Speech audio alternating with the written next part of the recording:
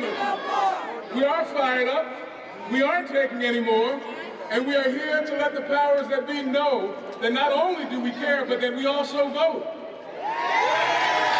Not only do we vote, we also pray.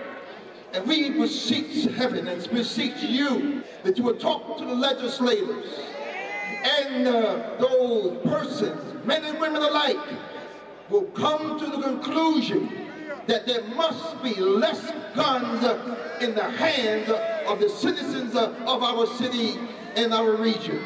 Thank you, Lord, that this is not about political positions, but this is about people whose lives are being torn apart. It's about race and poverty, because you look at the victims all across Philadelphia and all across our country. They look like me and majority of you. And I look around today and I see the pictures of people who have been killed by guns, and it's just heartbreaking. This is my cousin Janora, and he was killed in North Philly around his way because he was defending his sister. And they shot him up several times and he died. He was 24 years old and he was shot 7 times over a parking space.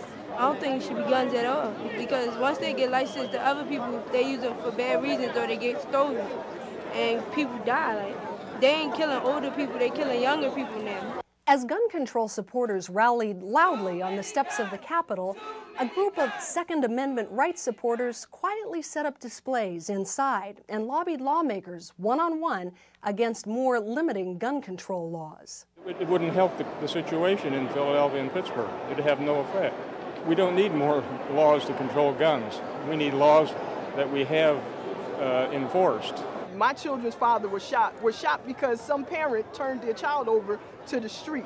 And we want to blame it on the politicians, and we want to blame it on lack of police, and we want to blame it on lack of education. But education starts in the home. It should not be that a teenager can get his hand on a handgun before he can get a hand on a textbook. In Philadelphia and Pennsylvania, the gun laws are just really too lax. No one is safe until we're all safe.